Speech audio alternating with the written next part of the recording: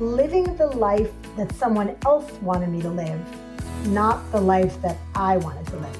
Like everyone wanted me to be a doctor, so I became a doctor, right? My dad ran an accounting firm and wanted me to take it over, so I took it over. And it's incredible how many people feel like, they didn't really have the chance to determine the life they wanted to live. So I do feel the best thing we can do for our children is live our best life and model for them, this is what it looks like to go after your passion. Even if you fail. So what if you fail? Right? Why do we get raised with this notion that failing is the worst thing ever? Failing's not the worst thing ever. When you fail, you learn.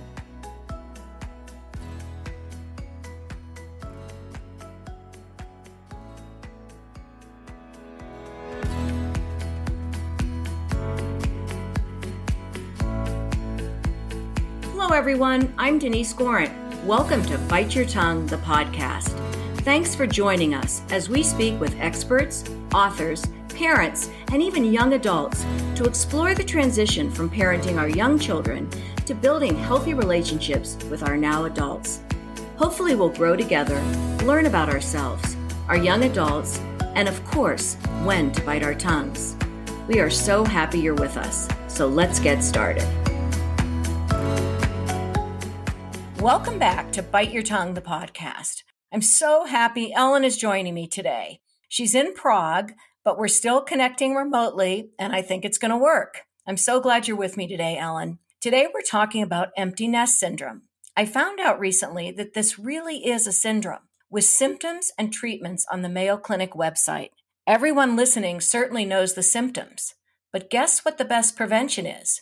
Directly from the Mayo Clinic site, it says, if your last child is about to leave home and you're worried about the empty nest syndrome, plan ahead. Look for new opportunities in your personal and professional life.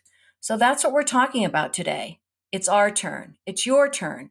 It's your turn to build a life after the empty nest, to find your bliss. And we're so happy to welcome Julia Pimsluer. I met Julia at a coffee shop in New York. I was staying with a friend and walking their dog when I stopped in this coffee shop on my way home. Julia noticed I was wearing a college cap of her alma mater, and we started to chat. I was very intrigued with her work as a scaling coach, mentor, a mindset expert, and founder of $1 Million Women.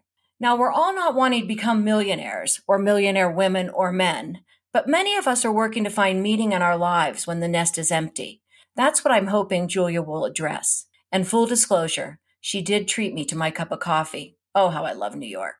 Ellen and I have been talking about having an episode on the importance of building our own lives after the kids are gone. Sometimes the nest can seem really empty when the parenting is over, and we've not taken the time to build an independent life for ourselves. So I'm anxious to talk to Julia about her own experiences, the women she mentors, and how she might help us give that day-to-day parenting a big heave-o, change our mindset, and spend some time building our own lives and fulfilling our own dreams. Ellen's going to tell us a bit more about Julia, and then we'll get started.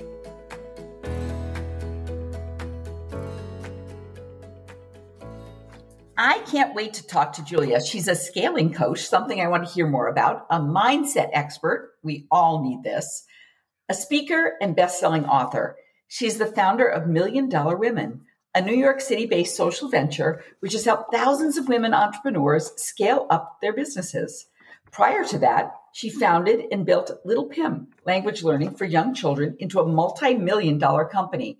She also shares interviews with women entrepreneurs on her guests on her live TV show and has a podcast of her own. She lives in New York City, has 2 teenage sons, and her mantra is fortune favors the brave. But after years of parenting, it's hard to be brave, especially many times for women. So welcome, Julia. And if we missed anything about you, please fill in the gaps for us. Thank you. It's so great to be here. I'm excited for this conversation. So you want to get started? Is there anything else you want to say, Julia, or should we just get started? No, let's just jump right in. Okay, so big letters on your website. Go after the bigger version of your dreams. This seems like really what your business is all about. And it also seems you work mostly with women, and they've sort of started to work, but you're ready to help them go big. I have to say that I know many women, after the kids leave, they're chomping at the bit to make an impact, whether it be in business or in the community. Can you share some stories of women you've worked with that might relate to our listeners? People who want to get started, they might not want to make $1 million, but they might want to impact 1 million people too. Yes. So how do you take that step? Well, yeah, funny enough, our tagline is for women who want to go big and make a big impact. So what a lot of our women have in common is that, yes, they want to make more money in their business, and many of them are actually the chief breadwinners in their families, but they also want to do something that's going to help move things forward in our world. So impact is really important in our community, whether people are serving on nonprofit boards or donating a percentage of their receipts to some kind of a cause, or just mentoring in their communities where sometimes they're the first entrepreneur, in their community. And I will say that our community over indexes women over 40, and we have a lot of women who are on second and even third careers. I'm thinking of one woman, Valencia McClure, who's based out of Fort Worth, Texas. And for 20 years, she worked in an energy company where she was head of relations between sponsors and philanthropy and things like that. She had a big P&L that she ran. But then she actually got breast cancer in her late 40s. And happily, she recovered, largely because she had this essential oils treatment that she felt was really, really helpful.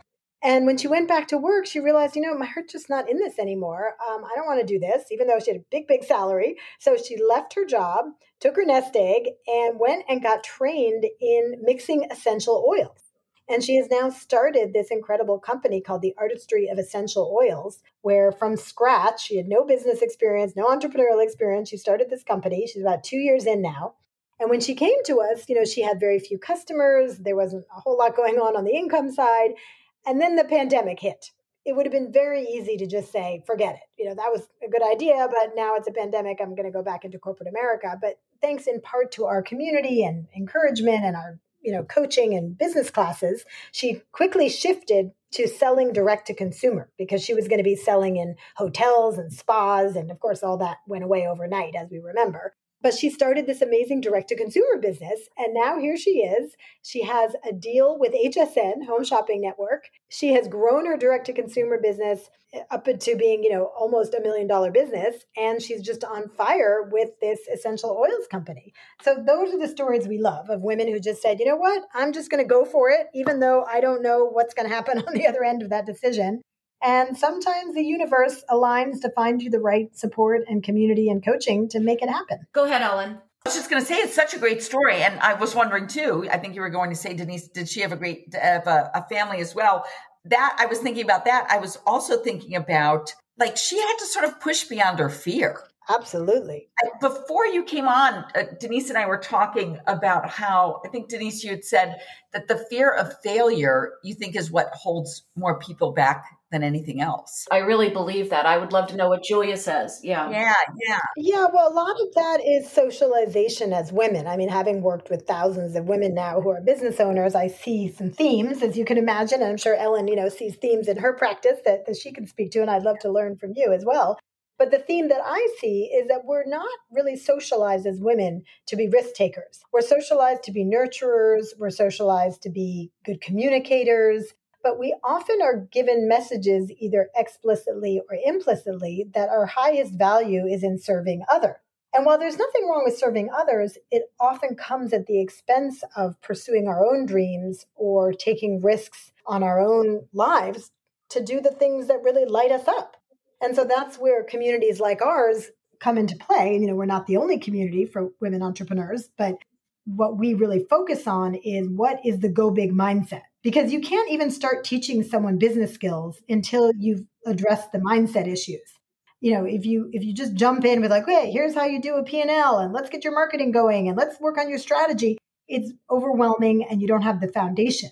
The foundation is undoing some of that socialization that says that you're somehow not being a good mother or not being a good wife or not being a good sister or daughter if you're pursuing your dreams, which sounds crazy when you say it out loud, but that socialization is happening. I don't know what you think. Did that resonate with you? I 100% agree Absolutely. with you. I want to get on to mindset after a minute, but I want to say something. Something I've said to many people through my life is that one thing I notice, if you notice in high schools, and they're even saying in colleges, the girls are the leaders, the girls are head of the class, the girls have got the highest GPA, blah, blah, blah. The boys are getting in trouble. Some of them. I'm being very, I'm we're generalizing of very, course, very much. But there are studies behind these things. So you're not exactly. Yeah, right. And sometimes I think the reason is girls are afraid to step over the line. The whole risk, the guys are like, this is not, I'm really not that interested in history. I'd rather be doing this. So they don't put their emphasis on history. They put their emphasis on, what they want to do. But the girls in high school are just pleasing. And then people say, okay, but then why do the guys become the CEOs? Because they were risk takers, because they stepped over the line. And we need to learn to do that at some point. You're absolutely right. I think that we were rewarded. I know that I was All raised of like us, this, yeah. to check the boxes, to get the A, to get the gold star on your homework, right? There's a lot of affirmation seeking. Yeah.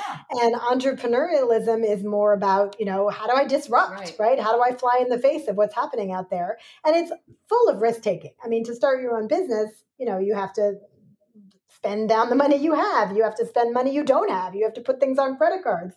You have to believe in yourself so much that you're willing to take those risks and believe that they'll pay off. And it's not a one-time risk. It's not just when you start your company. It's over and over and over again. It's investing in marketing. It's hiring a new team. It's going after funds if you're raising monies. I raised $6 million for my prior company, Little Pim. You have to believe that you're building a multi-million-dollar company, or else, how do you engage other people to invest in you? And you really believe, and I took your mindset test, that you go on once you've gotten the book and you can go on. Yes, the assessment. I actually did terrible because as you're talking, I feel fear coming up in my stomach. I, of all people, lack that confidence and that belief in myself. I listen to you and even though you're such a high achiever. I take risks and I do things, but I never, it's all, you've heard of that imposter phenomenon, right? Where you keep doing well, but you keep thinking, okay, someone's going to catch me. Someone's going to find out I'm not that good. I think I talked about the imposter phenomenon when I was 23 years old.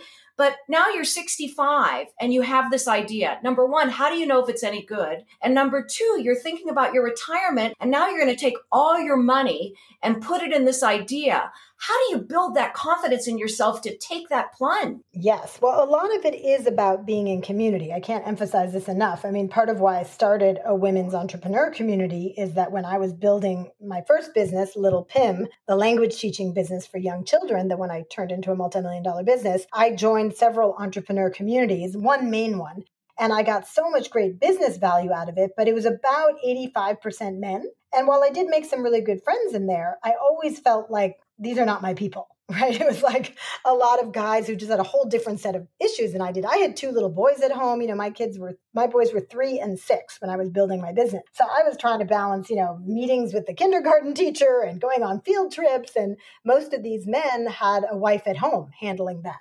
Right. So I just didn't feel it was the same set of issues, plus the things we're talking about, the socialization of, perfectionism and not wanting to take risks. But that being said, I still got so much affirmation around the risk taking from being around other entrepreneurs. And that's kind of when the light bulb went off of what if you could mix those two things? What if you could have, all of the joy and sisterhood and encouragement of being in a women's group, and probably everyone listening has been in some kind of women's group, even if it was in college or just a group of women you go out for drinks with or whatever, that great feeling of showing up and feeling like, these are my people, right? What if you could mix that with the business support and the business tips and the coaching and the mentorship? And so that's what we did when we created $1 Million Women, is a place where women could show up as their full selves, as moms, as women in their 50s, as many women in their 60s, as people who are dealing with empty nest issues. And you don't have to say, today I'm a businesswoman and I have to pretend all that doesn't exist. No, it's all part of the same trying to build a life that works. So talk about the mindset. You say the go big mindset is really a set of beliefs and allows you to stay positive, move forward, and face setbacks as you achieve your goals. How does that work? Tell us how women can work on that, what they can do. Give us some tips in that area. Yeah, so my first book was $1 Million Women, but my second book that you're quoting from is Go Big Now, which is 8 essential mindset practices to overcome any obstacle and reach your goals. And the reason I felt the need to write that book is that after coaching so many women through $1 Million Women, I realized that where we need the most help is on mindset. And the book is actually for men and women, but I know that women particularly benefit from it because often what's in our way is ourselves. Women are so smart, so determined, so capable. In fact, most men I know say, oh, I would rather hire a woman because I know she'll get the job done, right? So it's not that we're not capable. It's that we engage in self-sabotage without even knowing it. Or we didn't have the right socialization or modeling to dream the big dream and to feel we could go after it. So Go Big Now is all about a set of exercises that you can do, really 8 very practical mindset exercises that come out of my training as a mindset expert. I'm trained in NLP, neuro-linguistic programming. And these 8 exercises get you into this go big state, as I call it, which is how do you prioritize what's going to make your life feel meaningful and worth living and something you're proud of? How do you take those big risks without sort of not ever being able to sleep at night again and get into that state of confidence and know how to address the demons when they pop up? Because, right, we've all heard the Nike slogan, right? What's the Nike slogan? Just do it. Right? And you say just do it is 10% of the success. I want to know what the other 90% is. Yeah. Well, exactly. So 10% of success is deciding to do it. Just do it, right? But it's the other 90% where we tend to get the least help and where most people fail. And the other 90% is having the go big mindset so that when you hit that first big obstacle, so that when you get that first no and that second no and that third no, or when you can't make payroll, or when someone tells you your idea is stupid, or when you bring in a partner to your business and that partner embezzles $25,000 and you think, oh my God, I'm an idiot. And why did I have a business in the first place?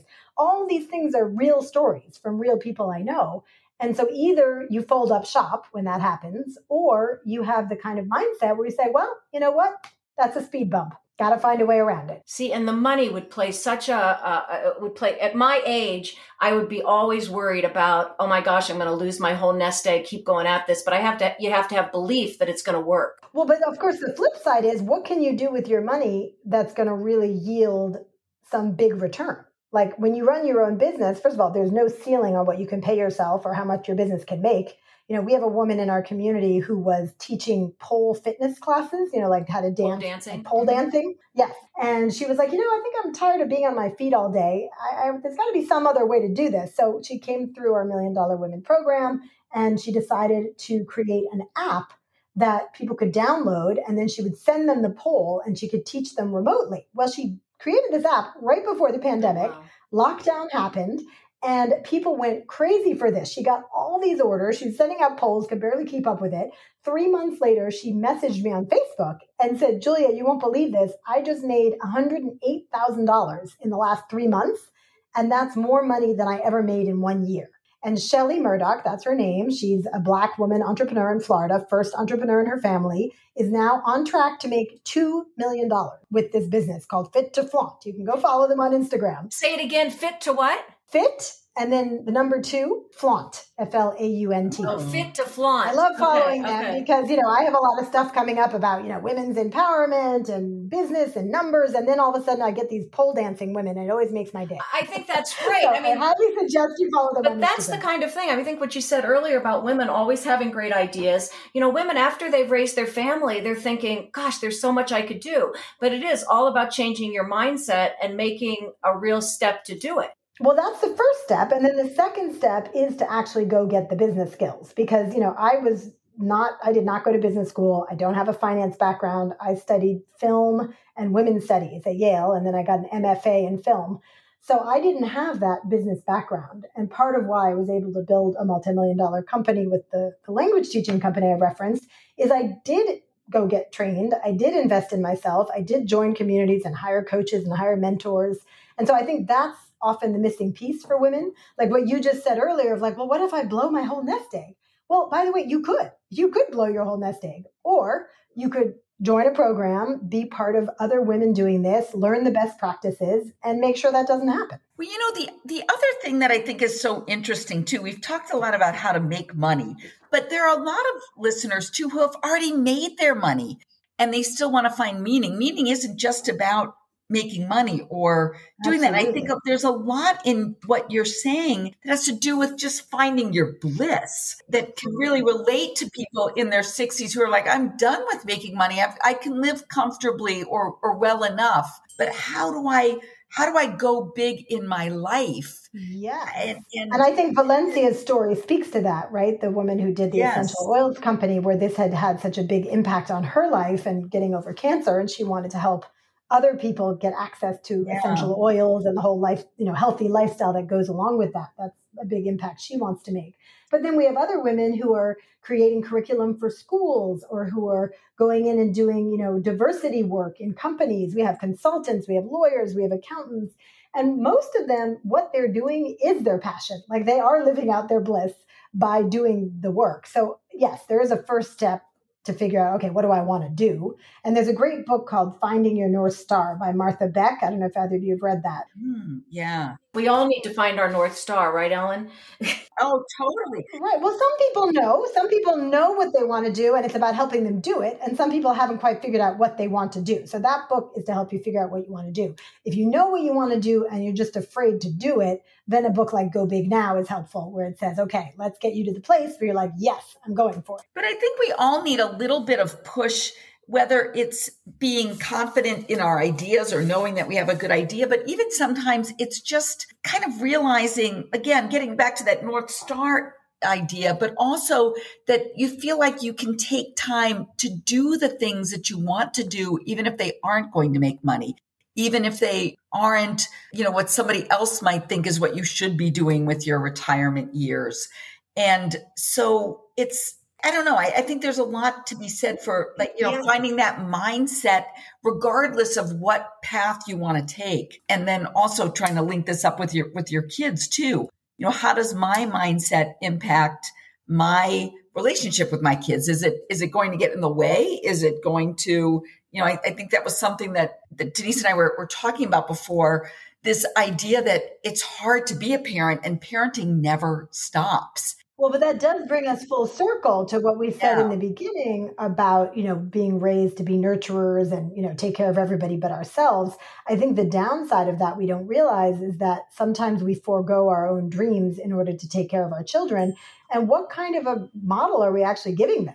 Right? Especially our daughters. Exactly. Like, is that what you want your daughters to do? Is squash their dreams and just give to everybody else and then wake up when their kids move out and say, oh, wait, I never did what I wanted to do. I mean, funny enough, Daniel Pink, who's an author I really like, he has the book Drive and a couple other books. He's coming out with a book in February called Regret. And he did this study of thousands of people around the world to find out what is the number one regret that people have all over the world, across cultures. And can you guess what it is, Ellen or Denise? Not doing what you wanted to do, not taking risks. Yeah, that's exactly it. The number one regret, well, it was more specific than that, but it was pretty much that. It was living the life that someone else wanted me to live, not the life that I wanted to live. Like everyone wanted me to be a doctor, so I became a doctor, right? My dad ran an accounting firm and wanted me to take it over, so I took it over. And it's incredible how many people feel like, they didn't really have the chance to determine the life they wanted to live. So I do feel the best thing we can do for our children is live our best life and model for them. This is what it looks like to go after your passion. Even if you fail. So what if you fail? Right? Why do we get raised with this notion that failing is the worst thing ever? Failing's not the worst thing ever. When you fail, you learn. Yeah, everything you're saying is right. And I think Ellen was getting to what I sort of wanted to touch on too. I do think, Ellen and Julia, I'd love to hear your input on this. The whole mindset idea and the go big mindset can be used, I think, for even identifying your North Star or going after your North Star, whether it be something in business or in your life. I've even thought in my 60s, maybe I'm going to join the Peace Corps. Maybe I'm going to go do something I wish I had done when I was 25. People that may have never studied abroad. There's so many programs for seniors now where you can really do things that you weren't able to do, but you have to have the confidence, or as Julia would say, the mindset to take that stuff, to do the research, to get yourself there and step out of your comfort zone. So it's not always about the $1 million or the great idea or whatever it might be, but doing something you've always wanted to do. When I tell people I think I'm going to join the Peace Corps, they look at me like I've lost my mind. Denise, you should be relaxing. You should be whatever. Well, I need to be productive. Right. Maybe that's not what lights you up, right? And one of the key things I teach in the book is that what other people think of you is none of your business. It's just literally none of your business. Every time you start thinking, oh God, do they think I'm an idiot? They think that, stop, because it's none of your business. And that's the only way you can do what you want to do in life. Because first of all, everybody's running their opinions through their own filter, right? So no two people have the same filter. In the book, I explain it from a more, kind of biological explanation, the RAS, the reticular activating system. We don't have to get into all that, but suffice to say that everybody has a filter through which they run the world, and no two filters are the same. So even if you told me, Denise, I want to, go to the Peace Corps, and I said all kinds of judgmental things, well, that's just because I'm running it through my filter. What do you care about my filter? You should only care about your own filter. So that's one piece of advice I have for anybody listening who finds themselves thinking about, oh, what do other people think of me? Anytime you're having that thought, just stop it and say, it's none of my business. But that's all part of the mindset, and that's all part of the confidence building and the risk taking and all of that, and believing in what you want to do. It all goes together. And part of why I wrote the book is I feel like this is not discussed enough. Like, we do talk about how do you keep your physical body fit, right? You and I met in a coffee shop, right? And we might have that very day said, oh, I'm going to Pilates. What are you doing? Oh, I'm going to go do yoga, right? And people have that conversation all the time. But why aren't we sharing, like, here's how I overcome my negative self-talk. Here's how I psych myself up when I'm afraid to do something. Because people have these very powerful mindset practices, but we're not talking about them. We're not sharing them. It's gotten a little better since the pandemic, because frankly, I couldn't even have dreamed up a mindset test as major as the pandemic, right?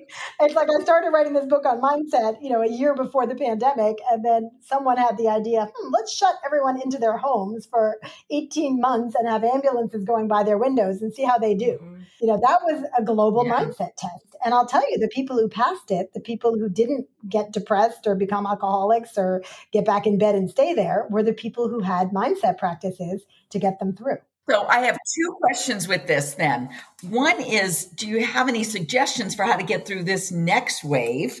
But also, and this is, it's kind of unfair that I give you both of these at the same time, but we've talked a lot about women, and really oftentimes in this time of our life as parents, it's not just women, and we also have a lot of men who like the podcast too. What suggestions do you have for men doing some of these going big ideas? And also, how can men better support women, and how can women better support men in, as we're coming out of this pandemic on top of it all? So that's a lot to answer. I'm sorry, Julia. No, it's a great question. And look, my first chapter, in fact, I'll teach one of the keys right now because I'd love to give the listeners something they can use right away. So I have these 8 mindset practices I teach. And the very first one is called Mind the Gap. And Mind the Gap comes from, if you've ever been on the London Tube and you're waiting down there, they would say, mind the gap, right? Mind the gap. So it's a reminder to create a little space between what happens to you and the meaning you make of it. Because this is the most fundamental thing to learn if you want to embark on having a more powerful go big mindset, is that you are in control of your mind. People who have not done any mindset work, and I've been doing mindset work for, 20 years, but even if you've just done one workshop, the very first thing you learn is your thoughts are not you. We have this misconception that if you have this thought, whoa, that must be the truth. That's the real me talking. No, your mind plays all kinds of tricks on you, and you have to kind of take control again. I often say our mind is like a puppy. Like when you take a puppy out for a walk and they're trying to put their nose in the trash and go into the street, right? And you've got to tug on the leash, right, to pull them back. Well, that's what our thoughts do. Our thoughts are like little puppies. They run around looking for garbage, right? And you have to give a little tug on the leash. So Mind the Gap is a way of doing that. The way Mind the Gap works is if you have a thought, and maybe the thought is, gosh, I'd love to, join the Peace Corps, but that's something only kids right out of college do. Or my sister already thinks I'm crazy. She works in corporate America. Now she'll probably never speak to me again. Or my kids will think I'm having a midlife crisis. They'll probably, try to have me put away if I do that, right? So you had a thought and you immediately made meaning, right? There was no gap between the thought and the meaning you make of it. When you embrace this very first mindset practice called Mind the Gap, it's a 3-step process. You say, what are the facts? What's the meaning I'm making of it? And is there a more empowering meaning I could make? So you kind of take back ownership of the meaning you make of the event. Now, the event could be a thought you had, or it could be something happening to you. Like you send an email and the person doesn't answer you. And your mind immediately goes down that rabbit hole of, oh, they don't think I'm important enough to write back to. They're ignoring me. They hate me. It's that stupid thing I said at that party 2 years ago. They still haven't forgiven me. Right? Who's ever been down that rabbit hole? We've all been down that rabbit hole. Yes. Right? I certainly have. And I had that happen to me recently where I reached out to someone who runs a community I'm part of very powerful women. And it's about 400 of us. And many of the women in the community are very famous, right? I'm an author and a coach, but I'm not very famous. I'm not a household name. So I wrote to the head of the community saying, I'd love to have a meeting with you. She didn't write back. I thought, oh, well, okay, well, she's busy. I'll just bump it up. I'll, try again. So I wrote her again. Oh, hey, I'd really love to have this meeting with you. Maybe you missed the email. Didn't write back. Well, then I started going down the rabbit hole, right? Well, I'm not famous. The other women in the group are more important. She probably doesn't want to make time for me, right? This whole story. And then I thought, oh, wait a minute. I've got to use my own mindset practice, mind the gap, right? So I said, okay, what are the facts? Fact is, I sent her an email. She hasn't written me back. What's the meaning I'm making of it? That she doesn't want to talk to me. She thinks I'm not worth it, etc. Step 3, what's a more empowering meaning I could make? And just by asking that question, I shifted out of this negative mode. And I remembered that I'd had several people that same week tell me that my emails were going into their spam. So I called my assistant, because we're all working remote now, and I said to her, hey, could you resend my email from your email and just ask her if by chance it's in her spam? 15 minutes later, we had an answer. Oh, hello. I'm so glad you sent this. Yes, it was in my spam. I'd be happy to meet with Julia. How's Friday? Oh my gosh. Yeah. Wow. Right? So what if you didn't mind the gap? What if you didn't have that tool? And we do this all day, every day. So, that's just one of the 8 practices, but I think it speaks to what you were just asking about, Ellen, where, what can we do? What we can do is learn mindset practices because we have zero control over what's happening out there, right? It just gets crazier and crazier as far as I'm concerned. We think it's over. It's not over. The kids go to school. The kids come back from school. I have 2 teenage kids. So for me, every day that they can go to school is a good day. Bet. Right? But we can't control that. We can only control what we do with it and how we process it and get through our day. Absolutely. We usually close our episodes, Julia, by asking our guests to give us 2 takeaways they'd like our listeners to take away from this. And I'd love to give you an opportunity to do that. Wonderful. Well, I think I'll give 2 quick mindset assignments. Okay. So the first one is the next time you find yourself going down some negative rabbit hole, whether it's self-censoring thoughts or something someone said to you, I'm going to invite you to remember mind the gap, just like in the London Tube, and to run this 3-step process of what are the facts, what's the meaning I'm making of it, and what's a more empowering meaning I could make. And that alone could be a game changer. So that's homework number 1. Homework number 2 is to think about, do I have any limiting beliefs that are keeping me from going after my dream? Because that's one of the mindset practices I teach is how to bust through limiting beliefs. And if you're wondering, how do I know if I have a limiting belief? Some people are thinking, oh yeah, I know I have limiting beliefs. I know that term. I've read books about it. And other people are thinking, what is that? How do I know if I have one? And the way you know if you have a limiting belief is if you look around at your life and say the amount of meaning you have, the amount of money you have, the friendships you have, wherever you feel you're lacking, like there's something you want but you don't have it, there's a limiting belief behind that. Because if you didn't have a limiting belief, you would have it already. And that's where the mindset work can just be a game changer for you. If you can bust through those limiting beliefs, you can get out of self-sabotage into that empowered go big mindset and really start pursuing the things that are going to light you up and give you meaning and hope no matter what the world throws at us. So those would be my top 2 recommendations. Those are wonderful. I love that limiting belief. I mean, there's so many limiting beliefs, particularly women, we all have. And it's not always just our skills or whatever. It's our looks, our weight. All of those kinds of things play into limiting beliefs, I think. It's the number 1 thing I help women with is overcome limiting beliefs as a mindset coach, not as a scaling coach on the business side. And if people want to follow me, I'd love to have you in my universe through social media. I'm on Instagram at Julia Pimsluer. On Facebook, Twitter, LinkedIn. So just come find me. I'm very active on all of those. We will. And we'll also share that all in our episode notes and certainly in our social media when we promote the episode. So Julia, I'm glad I ran into you in the coffee shop and I'm glad we started chatting. So am I. So thank you for joining us. This was really fun. It was terrific. I loved it. Yeah, great to be with both of you. Yeah, thank you, Ellen. Thank you, Denise. And I'll see you at the coffee shop, I hope. Absolutely. Upper West Side. Let's go. Okay. Everybody stay safe and go big. Yes. Thank you. Okay, thanks so much. My pleasure. Well, after that interview, I feel like I've got a lot to work on. I think Julia made it all seem so easy, but for me, it's going to take some hard work to get my mindset on the course it needs to be. She ended the episode with 2 mindset exercises for us to practice. If you like the exercises and are interested, Julia's offering our listeners 50% off her program, 21 Days to Go Big Mindset. Usually it costs $49, but at half price, it's under $25. I think it might be worth the cost. The link to the program is in our episode notes, and you just have to put in the code GOBIG50. Let's all try it and see what we think.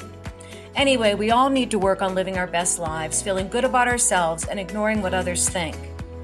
And trying our best, I think, to stay off social media. If any of our listeners have thoughts or experiences on how they've built their lives after the adult kids are on their own, share them with us on social media. Let's form our own community and support each other in finding this bliss. You can find more out about Julia by visiting her website at juliapimsluer.com. Pimsluer is spelled Pimsluer. I'll have links to her books, website, and social media in the episode notes. And finally, listeners, we're waiting for your questions for our monthly episode called We're On It, where we find the best experts to answer your questions. Just email us your questions at biteyourtonguepodcast@gmail.com. And until next time, remember, sometimes you just have to bite your tongue.